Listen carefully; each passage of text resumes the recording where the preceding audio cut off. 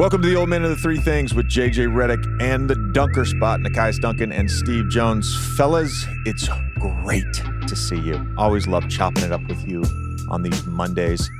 I decided to dedicate today's episode to our very own Jason Gallagher. And you may ask, why are you dedicating this episode to Jason Gallagher? Well, I'd like to call this episode The Algorithm. Because today we are talking about Wemby, Jokic, and LeBron. Sometimes we touch on some really niche things here on the Old Man of the Three Things. Today we're going mainstream. This is for the algo. You're welcome, Jason. You're welcome. Let's start with Wemby, man. Let's start with Wemby. I want to touch on one thing first, which is we had a Rookie of the Year discussion right around Christmas. I think it was the first episode we put out in January in 2024. And to a certain fan base, I think our discussion came off a little flippant when we were talking about Wembanyama's Rookie of the Year. For all three of us, I would like to apologize for that. I would like to apologize. However, and by the way, you can, the Spurs fans did it. They literally examined every word, every bit of our body language. Like, I get it. We came across flippant, and I'm owning that. And I'm admitting that. And I'm apologizing for that. However, at the time, although I came off flippant, I still believed that at the time, I would have Chet Holmgren in the lead for Rookie of the Year. At the time. Wembanyama is having, I would say, one of the best rookie seasons of all time. I don't think that's like a hyperbole. His play of late has been outstanding. They've got their lineups right now where, like, when he's on the court, it's impacting winning. Now, it's not impacting winning at the highest level where they're moving up the standings and, you know, going to be in the playoffs, but it's really good basketball. And we're going to talk Rookie of the Year, I think, at the end of this. But let's talk Wembanyama. What have you guys seen from him, and what have you guys seen from the Spurs of late that has you really excited?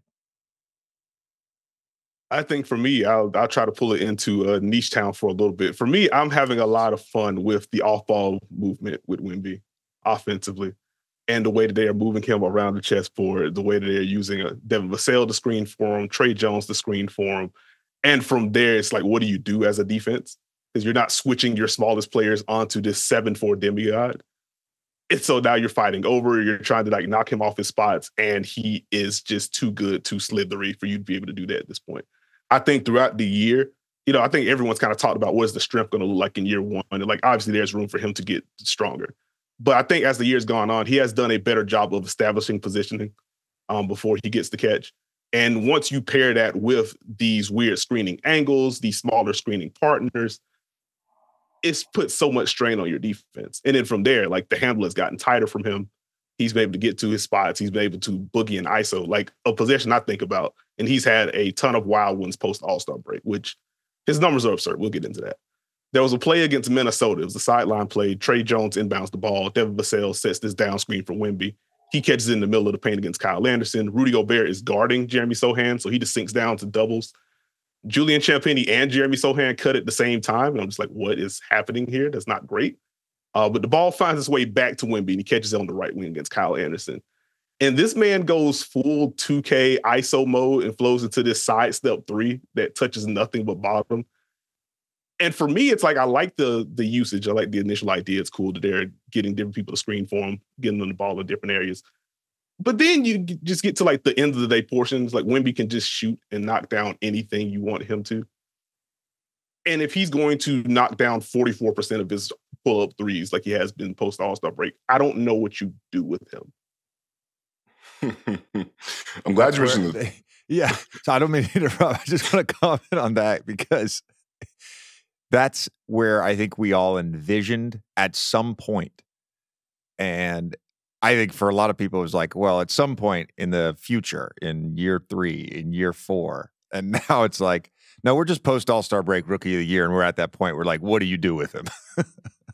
Well, it's funny because Nekias, we talked about the shot selection with Wemby, and then you look up and he's actually shooting 41% on pull-up threes for the whole year. Last 15 games is 45.7. And I think the point you made about the cutting is really fun. One of the best parts about what San Antonio has done, despite the noise about point guard play, let's open this up. Let's let Wemby play. Let's let them find out who they are. Let's not put him in a box. And so you get these plays where he grabs a rebound, he's going into pick and roll, someone's screening for him. You have the set design plays where he's in the corner, comes off a pin down, and now he's playing out of it. And I think the growth has come from when he sees these cross matches and he's getting deeper in the paint. He's getting these deeper seals and going right to work. The one thing I want to add to that is the pick and roll play has been really fun. With San Antonio going inverted action, having different people screen for him quickly, I think that's been great, especially when you not only add the pull-up through shooting, but the passing to where you want to go show and recover as a defense, one dribble wrap-around pass, or one dribble, I'm very tall, I can still see this pass. So the passing is popped. And I think overall, you put that together, the movement, his footwork, and you watch, like we can talk about the screening at some point, but he's working to try and get, okay, let me get it to you, screen. Oh, they went under. Let's get another rescreen. Let me get back into position. Let's keep things moving.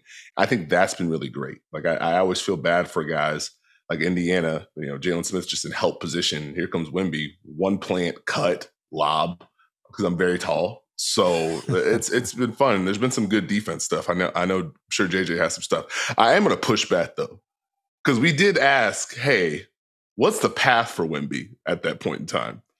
And every game setting a historic thing that we've never seen before sure seems like the way to do it. I'll throw that out there.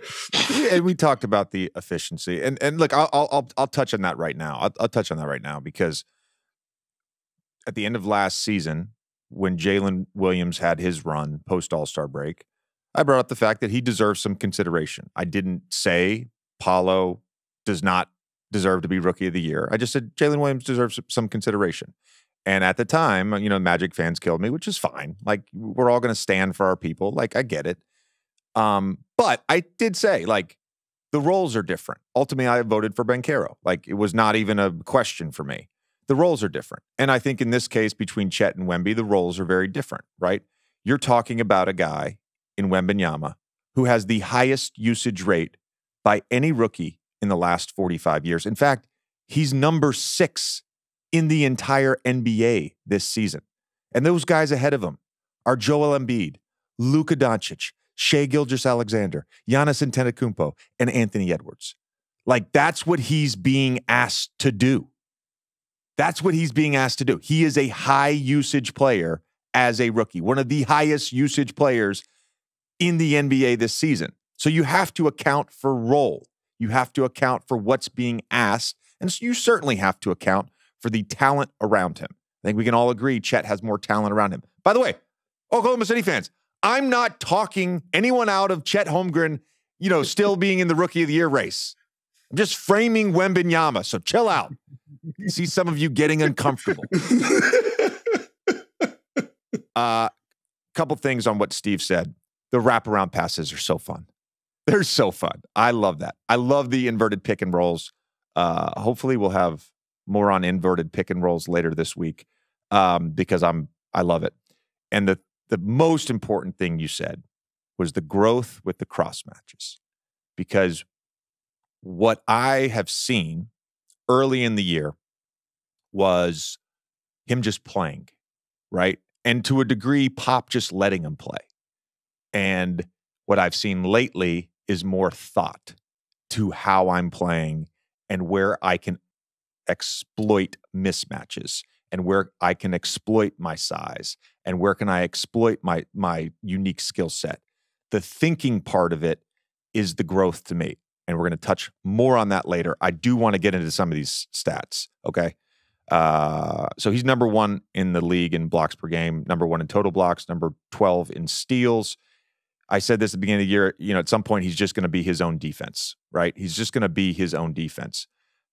He had 31-12, 6 assists, 6 blocks in the win versus Pacers. He's the first rookie with 25 points, 5 assists, 5 blocks in consecutive games since blocks became official in 1973, 1974. He's only the 4th player ever to do that in consecutive games. In his last 8, he's averaging 25, 12, and 5 assists and 5.4 blocks on 51-42 shooting splits. He's the 3rd player ever to average that in an 8-game span.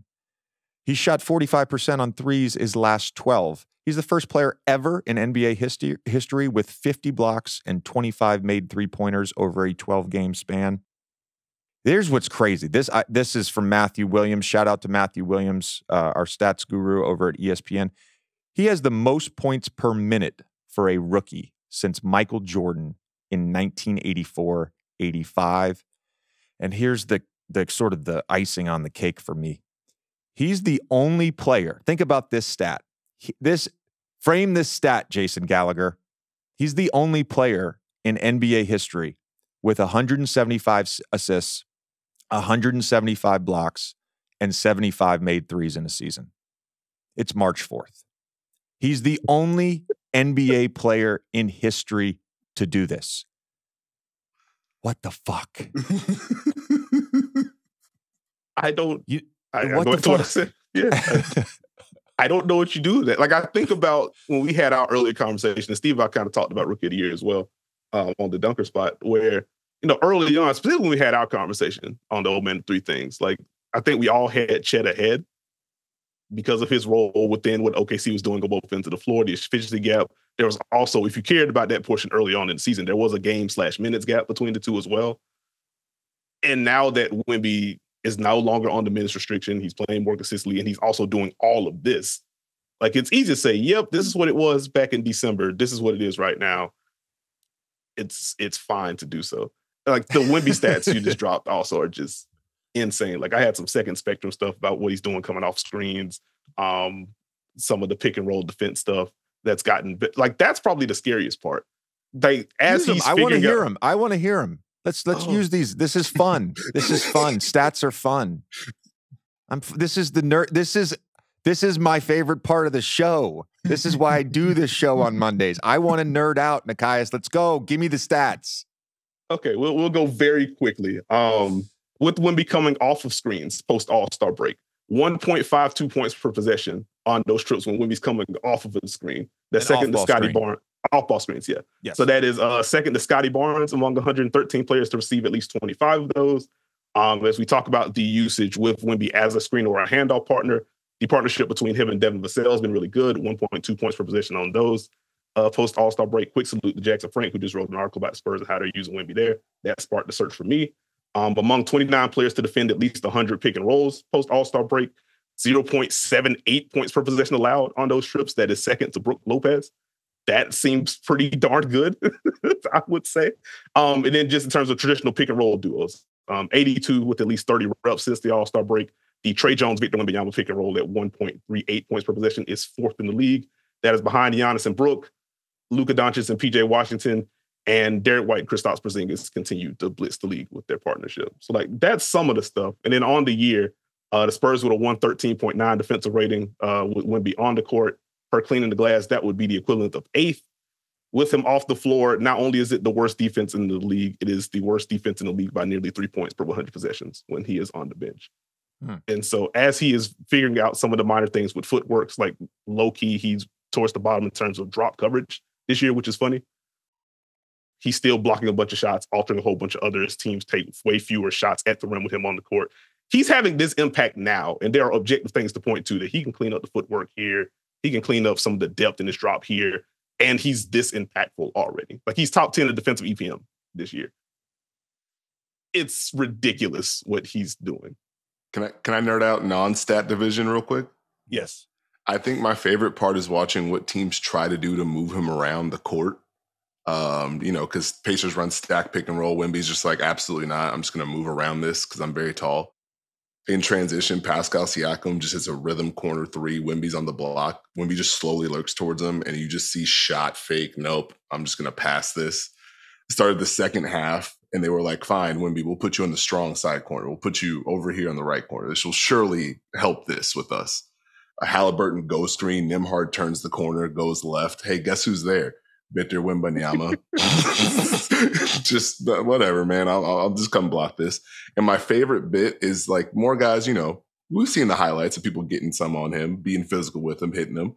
My favorite thing now is when someone tries to hit him, you just see a limb go in the air as he continues to trap the ball with his foot. And he's just like, hey, I'm still here. Like, you hit me and I took it, but like, you have to now shoot over my hand. And the odds are in my favor. That's my favorite thing he does. Very quickly, because JJ, as you mentioned a little bit earlier, and Steve brought it up as well, just what he's doing positioning wise when he sees these cross matches. Quickly wanted to look this up. On post ups against non-centers, post All-Star break, 1.24 points per possession on those post ups from Victor Wembanyama, which is one of the best marks in the league. It's higher than Jokic. Yeah. And yeah, I was going to say historically, I've looked this stat up for something else I was working on. I don't know, maybe 10 days ago. A 1.24 post-up points per direct post-up efficiency rate would be number one in the league in most years of the tracking era. Number one. And Porzingis, I think, would probably, his is the highest all time, but I want to say 1.24 may be the second highest. I mean, I think I had a couple at 1.23, right? So like, those are insane numbers. And again, post All-Star break against cross matches, so it's not overall, but still. That's what we were talking about in terms of figuring out how to exploit those cross matches. You guys touched on a couple things that I have a very broad question here, because when I had a couple Spurs games early on, and so we would ask Pop in our coaches meetings about Vic, and one of the themes that happened over and over was he would talk about fundamentals, right? And again, in my discussion for this week's Old Man and the Three, I have a former player on, a former All-Star, and we talked about the difference between skill set and fundamentals, right? There's the skill set conversation, which is all the things that he can do on a basketball court, and then the fundamentals, which every young player now coming into the league has to learn, because it's not necessarily being taught, particularly in America. It's not being taught, right? And to me, the footwork piece has gotten a lot better. The balance was something that Pop talked a ton about. The balance on his shot is getting a lot better. You guys brought up the shot selection. That's getting better. I thought early in the year there was some like, what the are you doing type shit. You know what I mean? And so the overall question is just related to fundamentals. Are you guys seeing his fundamentals? You brought up drop coverage footwork, right? Are you seeing at least the fundamentals trending in the right direction? Have they gotten better throughout this season? I would say yes. And I point to the drive numbers aren't much higher, but when he faces up, he's a lot more comfortable setting up the jab and going. And it's a lot more fluid than it used to be, even if he absorbs contact. When he sets and come off screens, you can feel that movement, and he's setting you up with the plant. And so I think those little things are helping him shine through in a different level. I think defensively you feel it more too, because you can see him feeling better in space, not just being like, I'm tall, I'm blocking off this part of the court, where no, I'm going to show, I'm going to help, I'm going to recover, I'm going to close back out, I'm going to keep the ball back in front. So I think having that better movement has also allowed more confidence, especially with physical contact. So I think it kind of goes hand in hand for me. What are you saying, Nekias? Yeah, I think for me, like, it's gotten better. Like, I just look at what he's doing once, like, the double team comes. Like, I think he's doing a better job of diagnosing that without getting too loose with the ball. And even as he's dealing with contact on the block, if he goes with an up fake, he doesn't like it. Like, the pivots seem cleaner. He's not losing his footing. He's not losing his balance as much as he was earlier in the year, which, to that point, he would lose his balance and still have his arm like half a foot above whoever's contesting his shot, and he can still get those shots to go in. But it does feel like that's gotten better, and I feel like that's a part of why you're seeing him get to the free throw line a little bit more. I think there is just an efficiency of movement and just an overall decisiveness when he has the ball inside the arc that I'm really starting to enjoy. And to the screening portion, like post All-Star break, look this up really quickly, connecting on nearly 60% of his own ball screens this year. I will just be kind and say that number is higher than what it was earlier in the year. I have some like rookie report stuff in my notes from that on that portion. he's getting better at actually making contact. And Steve nailed it earlier about his willingness to rescreen and how he's setting it up without getting like the moving screens and stuff like that. So for me, it's very much trending upward. And that is a fun/terrifying thought for the rest of the league. It's just fun. It's just fun. Basketball is fun. I called Saturday night's game in Los Angeles, and like I get to sit courtside and watch Nikola Jokic play.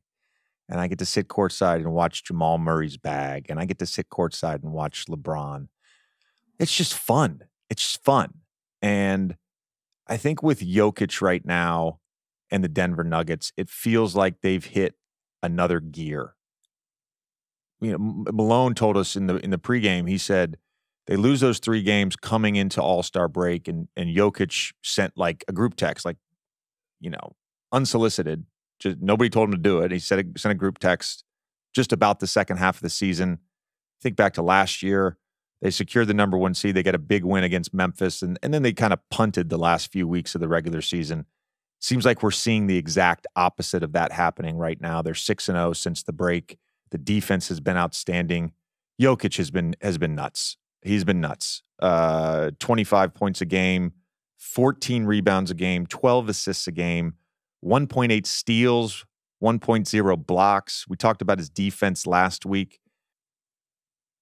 Look, I think it's time. Like let's have a real MVP discussion. We're past the 60 game mark, much less the 50 game mark. With me in the MVP discussion right now, I think there's 2 guys that have separated themselves, and I would probably put 3 guys in the next tier. And the 2 guys that have separated themselves to me are Nikola Jokic and Shai Gilgeous-Alexander. The next 3 guys to me are Giannis for sure. Bucks up to second place. They're 40-21. He's been awesome. I'm going to get into some of these advanced stats, which typically are the sort of the harbinger for the MVP. The stats most correlated with MVP. I would put Luka in there, although Dallas, after a great stretch, now has lost some games. They're in 8th place, 2 games back of 6th. And I would, of course, put Tatum in there. I think Boston fans across NBA Twitter right now are like, why isn't Tatum getting any love? Okay, I'm giving him some love. Like, he's in the MVP discussion. He's in the top 5 to me for sure. I think he, in some ways, the narrative piece hurts with him because, you know, they have such a fucking good team and they're so complete. But he's having a sick season. The pull-up threes, the playmaking. We've seen, like, he's improved. He's improved. So those are my 5. Want to get your thoughts on that, and then I'll get into some of these sort of advanced stats. I think that's a fair 5. I think just the bottom of that second tier or entering the third tier is like where a lot of the fun discussion pieces come. I put, fun in air quotes, where you have your Donovan Mitchells, you have your Kevin Durant's and other guys like that. You can kind of argue for 5. I'm very much with you in that Shai and Jokic seem to be the top 2 in whatever order. And I do kind of wonder, I think about something that Zach Lowe has said often on his pod, to where when he's doing like hair splitting for 3rd team All NBA or stuff like that, where it comes to defaults to, actually, I think this guy's just better. And I do wonder, as this race is super close between Jokic and Shai, in my opinion, how many of the voters are going to default to, yeah, but like Jokic just won a title. Or I know, like, if we're just starting a draft or something, I think Jokic is better than Shai. And that may just be a tiebreaker. But you look at some of the advanced stuff, like Shai quietly has the lead in EPM. He has the lead in like the cumulative stat of estimated wins. And obviously you're averaging over 30 points per game with this kind of efficiency while also providing this kind of impact defensively. Like, it's hard to argue against that while the Thunder are currently the number 1 seed, but also Jokic isn't far off in the advanced stuff. He's averaging, as you said, a triple-double post All-Star break. I think he is at worst the second best player in basketball. And I think most would agree, like, he's the top dog right now. And the Nuggets are rolling to this degree. And we talked about the defense with him. I'd probably say like Shai by 2 strands of hair right now for number 1, but Jokic is right there. He's been insane. I'm glad you said that. I'm glad not because I have an opinion right now, because again, I wanted to sort of qualify the tiers because I will vote. I think this year, I assume I'll have a vote. They tell you, a couple weeks out. And I will wait till the very last minute. I did it last year. I will wait. I did it with All-Star this year. I will wait to the very last minute. And I'm glad you said Shea, though, because coming off of that Wemby conversation, I just didn't want all of Oklahoma City to hate us. You know what I mean? I just didn't want that. You know, I was thinking yesterday, like we had the Thunder conversation super early in the year, or maybe it was heading into the season. And you asked, like, what's the high end for OKC? And I said front court. Front court. I meant I got home court in the playoffs. Yeah, home court. Top home court in the playoffs. Yeah. I was like, yeah. And when you said that, you meant fourth seed, just to be clear. Like, that's what I took away from when you saying that. I don't think you meant the number one seed in the West, right? I did, like, one seed was lower on the totem pole. I did think like 2 or 3 would be attainable for them, especially like just regular season. They'll turn out the wins and then we'll get into the postseason questions. But like to that point, like, no, I didn't see 1 seed as like a serious achievement for them this year. They have blown my expectations out of the water. And I feel like I've been like the Thunder guy outside of Thunder media, naturally. I feel like I've been that guy for the last 2-3 years. I've been super impressed with what they've been able to do. Like watching them against Phoenix last night and watching Shea just take over after a slow start in the first quarter. He just, we talked about Wemby and his pull-up threes. Shea suddenly knocking down 40% of his pull-up threes is also a terrifying thought, considering what he's doing on pull-ups inside the arc, what he does as a driver, isn't getting to the free throw line as much as he did last year, but still gets to the free throw line a lot. Good luck defending that dude. And again, the defense has been so fun. Like the event creation is there, the deflections, the on-ball steals, some of the passing lane stuff. Like watching teams try to post up Shea is becoming one of my favorite games within the game. Because if you're able to get him and you have a bigger body, you can move him. But it takes so much effort to even attack that mismatch because he's so good at like slithering around as you're throwing the pass and getting steals that way. He's just a ton of fun to watch on both ends of the floor. I think it's the impact for Shea. Well, the hair splitting is going to be insane, but I think it's the impact and the fact that he's continued to build throughout the entire season that really elevates his case to me as far as developing a counter all the time. You think you have one thing figured out. You don't because, okay, we're going to move the ball. I'm going to drive left. I'm going to set you up. I'm going to stop, pop right there. You want to go under on screens, you're going to go 3. And now you have all of this in your brain with the best driver volume-wise in the league who continues to straight line drive and hit you. And so that being so impactful for a team that didn't have the same expectations is tough.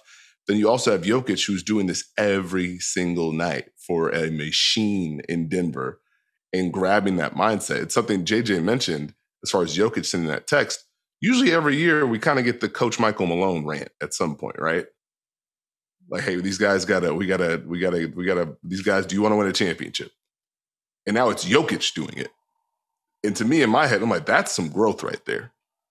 And so I don't know, like the hair splitting between those two is going to be nasty in particular. The 5 overall is a really great list. I feel like Tatum gets hit probably because these guys are doing some historic statistical things to a degree, fair or unfair. Like Giannis with 30, 10, and 5, shooting 60% from the field. When have we seen that? There we go. No. So you know what I mean? And so I think Tatum deserves credit for not only improving, but improving within the context of a stronger unit to where we have these nights where 6 minutes in, Jason Tatum hasn't taken a shot. You look up at halftime, Jason Tatum has 22 points. That's not necessarily his fault. That's, hey, I'm really good. I'm going to do and take what I do well and elevate this team. So I think it should be a fun conversation. I have a feeling it's going to get nasty quick, but I think that all 5 of those are deserving. And then, you know me, I like to go with the subs 6, 7, 8, 9. Like you ready for the You just want to let everybody be in the MVP conversation. I get it. You don't want to offend anybody. You don't want to offend anybody. Have you seen that guy's mentions? I don't blame him. Guys, have you seen my mentions? Fuck out of here, dude. You don't want I wouldn't blame you either. Some days I'm like, you know what? I see in that bottom right corner, I see that 20 plus. I see that little 20 plus. I'm not gonna click on it. I'm not gonna click on it. Yeah, that's all reasonable, guys. It's all reasonable. It's interesting because I called a couple Clippers game recently, and I've referenced Kawhi having no holes in his game. And with Shea this year, I'm comfortable saying that about him. No holes in his game. The way he's shot the ball off the dribble, obviously we knew he was a good mid-range scorer, knew he was a good post-up player, but the three-point stuff has been awesome. Can't guard him.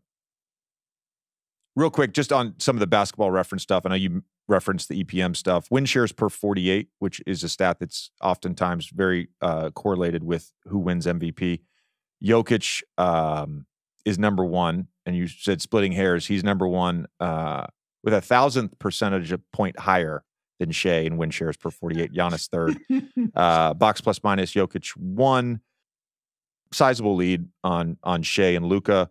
Giannis 5. Jokic number 1 in offensive box plus minus, defensive box plus minus, and value over replacement player. Total win share, Shea number 1 by a hair. This time, if my math is correct, 1/10 of a point over Jokic. Giannis 3, Luka 4, Sabonis 5. Shout out to Sabonis, who's having an all-NBA season. And Tatum is 8.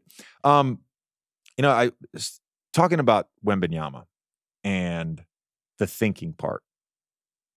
There's, I think, a handful of players that think the game at a higher level than anyone else. Jokic is one of those guys. I know, shout out to Rob Perez, who on Twitter posts amazing stuff. Great follow. But there was a play late in the game where they're slowing the ball down. It's like, let's score here and let's end the game, essentially. And Murray brings it up the left side so they can get to their high two-man action. And Jokic is over in the right quadrant, and he's like pointing and directing traffic, and he's trying to get one of the offensive players to go to the right corner, get off the weak side, go to the right corner, which kind of leaves LeBron in this uncomfortable position if Jokic happens to catch it on the roll, which he does. LeBron's got a shooter in the left corner. He's got Aaron Gordon in the dunker. And Jokic catches it. He turns and spins. In the game, I thought he shot a jump hook. And he shoots a jump hook lob. He does actually sometimes. He shoots a lob sometimes to Aaron Gordon. It's the fucking coolest thing in the world. Like he's shooting a normal floater, and he'll just shoot a lob. This time he shot a jump hook to Aaron Gordon. It's that stuff that I just fucking love. It's like I'm playing chess. I'm manipulating the chessboard, which brings me to something that I've touched on before, but I want to use this opportunity to touch on it again. I thought about bringing this up during the broadcast. There's just not enough time and space to really talk about this. Joe Boylan, who was one of my player development coaches when I was in New Orleans, he's now with Minnesota and Chris Finch. He is a great dude. He's a little psycho, and I think he'll admit he's a little psycho, but he's super into the cognitive part of being an athlete. And he posted this thing the other day that I just fucking loved.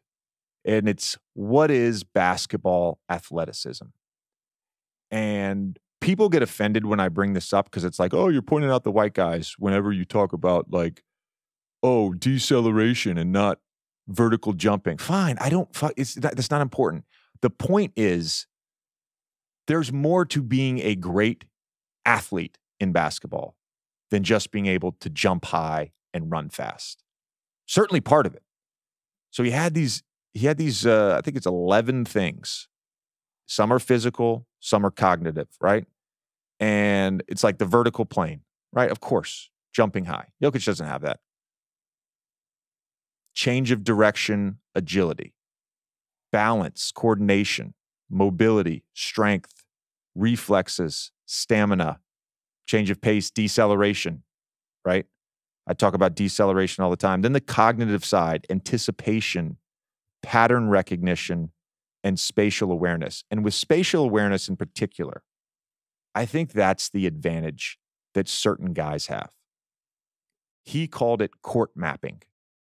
And that's what Jokic was doing on that play. He was mapping the court. There was a clip when I was prepping for the game, guys, and I fucking rewound it like 6 times in slow motion. So they get to their 5-out delay. He's got the ball at the top. They've got good pressure on the ball. It was against the Warriors. Good pressure on the ball. And he's kind of half turned towards the right side of the basketball court. But he can't completely see Andrew Wiggins in the low man spot. And he's got a shooter in the corner. 2 players on the right high quadrant get into a high split. Christian Braun ends up cutting back door. As soon as he cuts back door, he's not looking directly at the corner, but he's mapped out the court, as he so often does. He's mapped out the court. As soon as Christian Braun back cuts, he delivers a fucking bullet pass to the corner. And if you watch it in slow-mo, when he delivered the bullet pass, it's at the exact moment that Andrew Wiggins takes a step with his right foot towards the basket to tag the cutter. The spatial awareness and court mapping of Jokic is fucking absurd. Ball goes to the corner.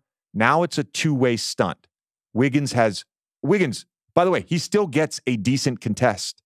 Ball goes in, 3 points. There are so many times where Jokic does this. LeBron does this. James Harden does this. Luka does this. We brought up Tatum. Tatum's getting better at this part of his game, the court mapping.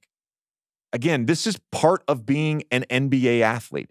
It's not just jumping high or running fast. It's the court mapping and spatial awareness. It's the balance. It's the deceleration. And I think about what makes the greatest players the greatest players. It's that most of them have nearly every one of these traits. Most of them do. Which brings me to LeBron James for the algorithm. LeBron has all of them. LeBron has all of them. That's what has made him arguably the greatest player of all time, but certainly one of the 2, in my opinion, 2 greatest players of all time. He's got all of that stuff. The court mapping is there, the spatial awareness. He's got the decel. He's got the acceleration. He's got the agility, the mobility, the stamina, the strength, obviously the vertical. And to watch him at 39 still be able to do this, like I said Wednesday night, I don't take it for granted. It's just fun. It's fun to watch great athletes. I don't give a fuck about the GOAT debate. It's fun. I enjoy watching great athletes play. All these guys we were just talking about, whether it's the MVP or the Rookie of the Year, it's just watching that Phoenix game last night and watching Shea take over. It's fun. It's fun. It's meant to be fun. It's meant to be fun. Any comments on the court mapping thing? Because I saw Nekias get really excited there. I just love when you get to that into that bag. And for me, as a sucker for really good passers and quick processes on the court, this is why I gravitate to your Jokic's, to your Chris Paul. Steve makes fun of me all the time.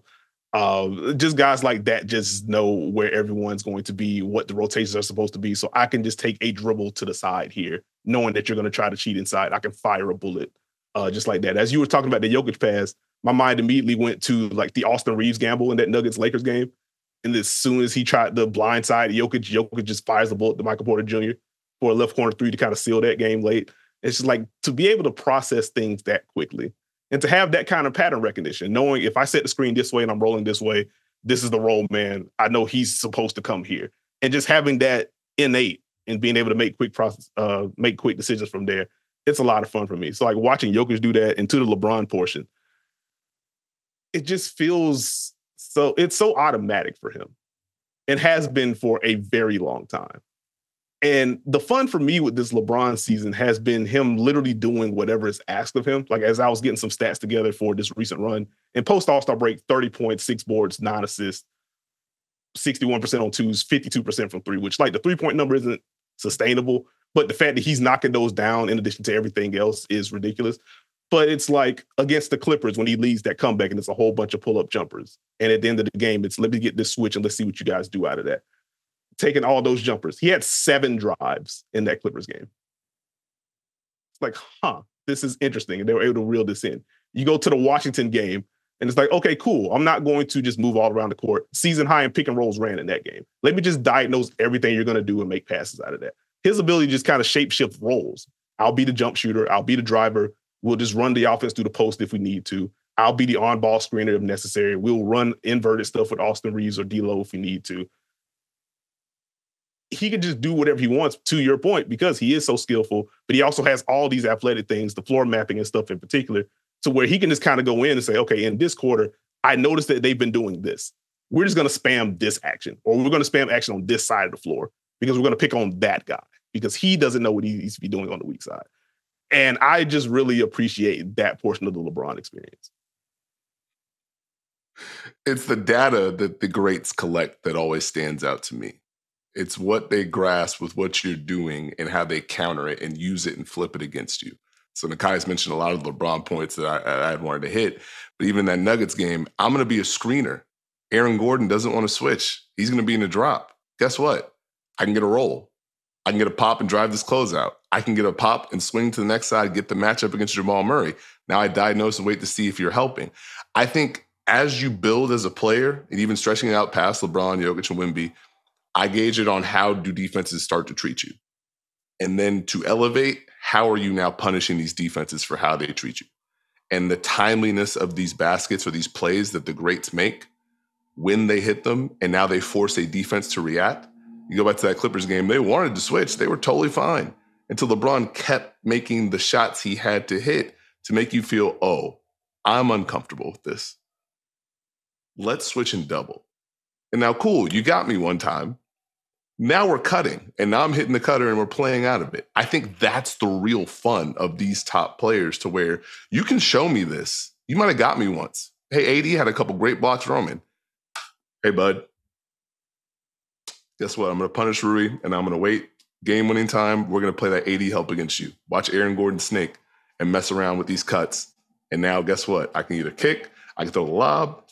All these shots, as JJ mentioned, that have looked like shots, those now turn into lobs. What are you going to do about it? Yeah, there was a point early in the game where AD's in that help against Roy, and he just, instead of like, because, you know, Jokic a lot of times, he will, it's that counter, you know, go middle, counter, left shoulder spin, jump hook off the glass. AD got him early in the game, and then it was just like, no, I can just like put my body into Hachimura and just shoot a 7-foot fall away going middle, and no one can get to that shot, right? It's, God, I love this conversation. This is so fun. You guys bring the shape-shifting thing from LeBron is interesting to me, because I don't think he's always done it at this level. He's been at times more ball dominant. And then I think some of this is age, right? He's conserved his energy. We had a great stat in our pregame notes, like he's the 4th slowest player on average in terms of tracking movement from the second spectrum cameras. He's the 4th slowest player on average. He conserves his energy. He's allowed D'Angelo Russell to initiate offense. He's allowed Austin Reeves to initiate offense. Side note, real quick, you brought up the post-ups. So Anthony Davis has gotten the 3rd most post-ups in the league this year, and he's shooting 56%. And he gets fucking crushed. He gets crushed after this game from the media. After this game on, you know, AD didn't show up and fucking blah, blah, blah. I asked Matthew Williams, I go, Matt, my untrained eye, again, I'm not a fucking tracking camera. It didn't feel like Anthony Davis really got a lot of post-ups or the offense ran through him in that game. Can you check on that for me? Got 1 post-up against the Nuggets.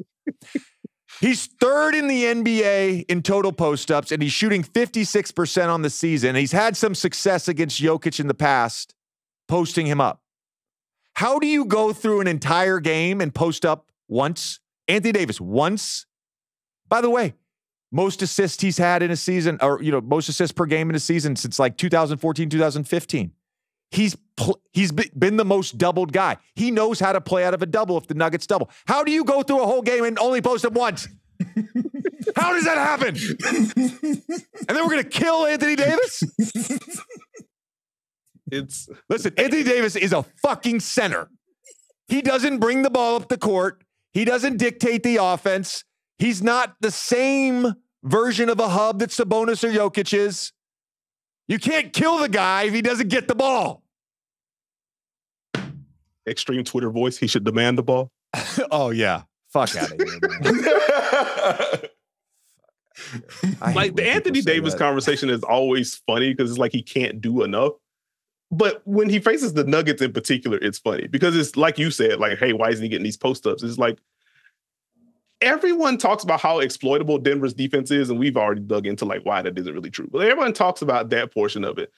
The one thing that Denver has in the front court in particular is a whole bunch of size and length. You have MPJ 6'10", Aaron Gordon's big and bulky, and then you have Jokic. Like, he should get more post touches because he's been very good at that. Also, just conceptually, I don't know if I'm yelling about Anthony Davis not seeing a set defense against 3 6'10" or 6'8" plus dudes in the front court. And then defensively, it is, why isn't he guarding Jokic?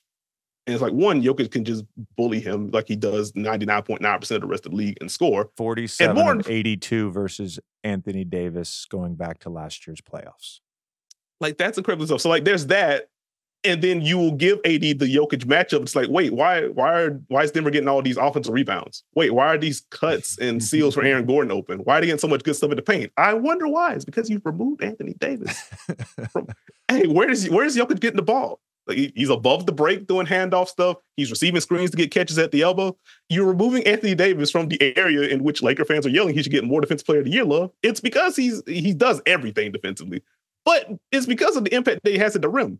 You remove him from the rim, and depending on like where LeBron is spaced or what quarter it is for LeBron, because to the energy conservation point, like he wants to chill and then make the big points when they matter. If those guys are out of the paint, who do you have doing anything at the rim? Like, the conversation with the Lakers and the Nuggets matchup in particular should just be Jokic has an answer for everything. He's incredible. Versus why isn't Anthony Davis averaging 38, 27, 4, and 6 while playing 43 minutes per game?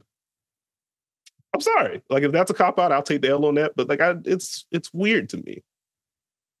I think that's a fair and reasonable point. It's fair and it's reasonable. I don't think that's a absurd take at all.